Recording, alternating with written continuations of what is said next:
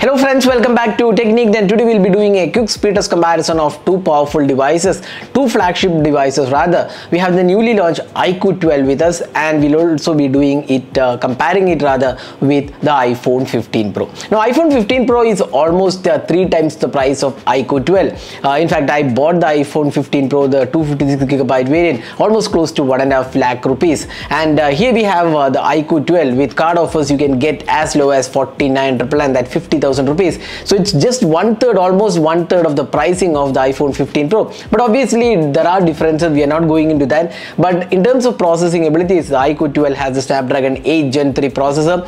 We have the 16GB RAM variant and 512GB storage, and this is LPDDR5X and UFS 4.0, and you get Android 14 out of the box and FunTouch OS 14.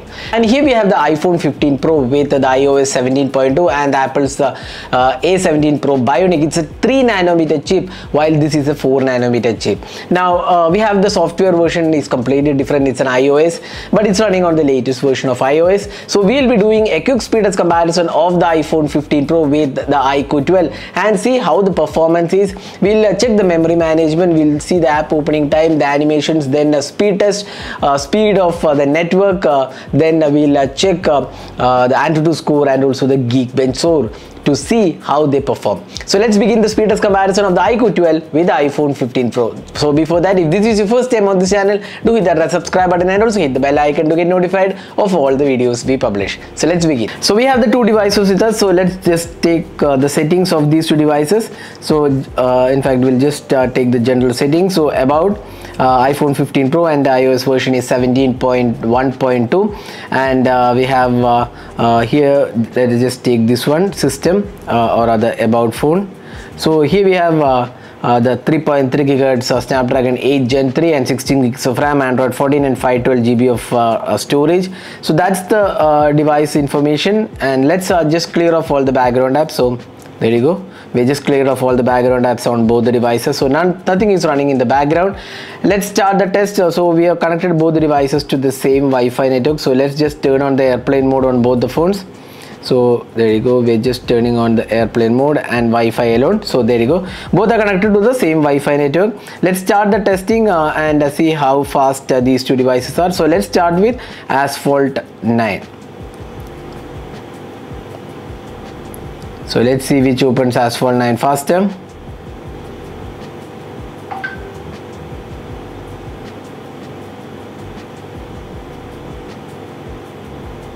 So you can see here iPhone was faster here. So iPhone was faster in terms of Asphalt 9. So next is BGMI. That's one of the important games. So let's see which opens BGMI faster.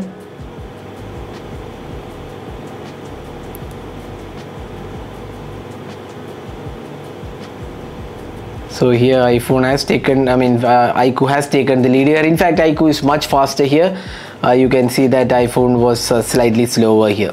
So in terms of games, Asphalt was slightly faster on the iPhone, but BGMI was faster on the iQOO 12. Now next is the App Store versus Play Store. Here once again iQOO wins. So next is the Chrome browser. Here again you can see here iQOO was slightly faster. Facebook, I will just leave this because of that notification. Then Twitter, again iQOO is faster. Instagram, iPhone is faster. Spotify, again iPhone is faster here. So next is Amazon, again iPhone is faster. Flipkart, almost same time probably. File Manager, iQOO is faster. Settings, iPhone is slightly faster. YouTube, iPhone is faster. Gmail, iQOO is faster. Camera, iPhone is slightly faster. And Maps, Here iQOO is faster. So you can see that both of these devices did really well in terms of app opening time.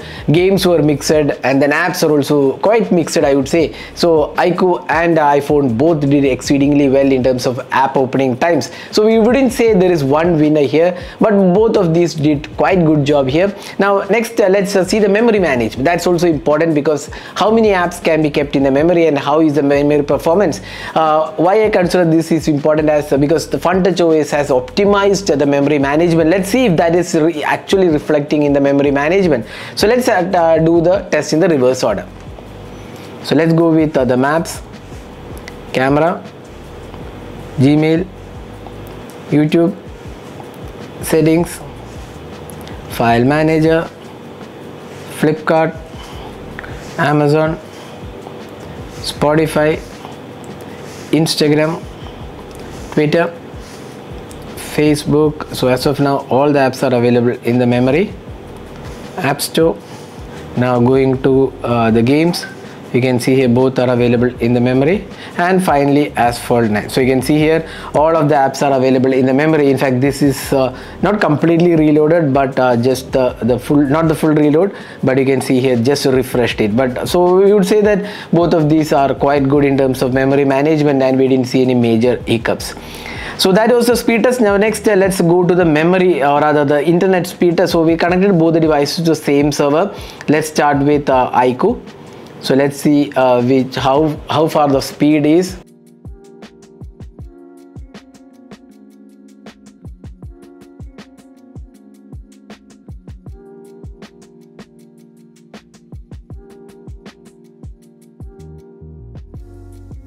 So we are getting almost exact same value here. You can see here almost exact same value. So both of them have pretty good Wi-Fi speeds. And next is the AnTuTu benchmark score. So here you can see that this is 2 lakh or rather 20 lakh 60,378. This is 15 lakhs. Obviously the Snapdragon 8 Gen 3 is way more powerful in terms of the CPU experience. So you can see here 20 lakh 60,000. This is 15 lakh 14,000. So that's the performance. Now finally we'll have the Geekbench test. So here also you can see here 2188, 2848. So single core score is way higher on the iPhone, and then we have the multi-core score 6648, 6943. That is also higher on the iPhone 15 Pro. So that's the CPU score for the Geekbench test.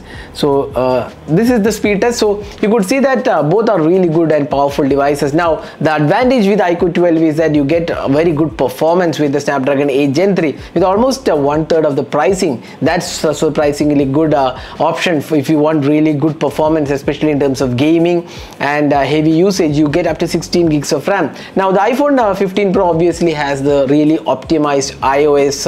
That's a strong point, iOS 17, which is very strong in terms of software experience, and updates are given by Apple on a very really priority manner. Even iQOO does that, but software experience obviously the iPhone has better experience rather. But if you look at the overall performance, iQOO isn't far behind, or in fact iQOO is almost as good as the iPhone 15 Pro in terms of raw performance. So that was the speed test comparison. Hope you enjoyed watching this video. Do hit that like button and also hit that subscribe button for more videos. Thanks for watching. Hope to see you in our next video. Have a great day.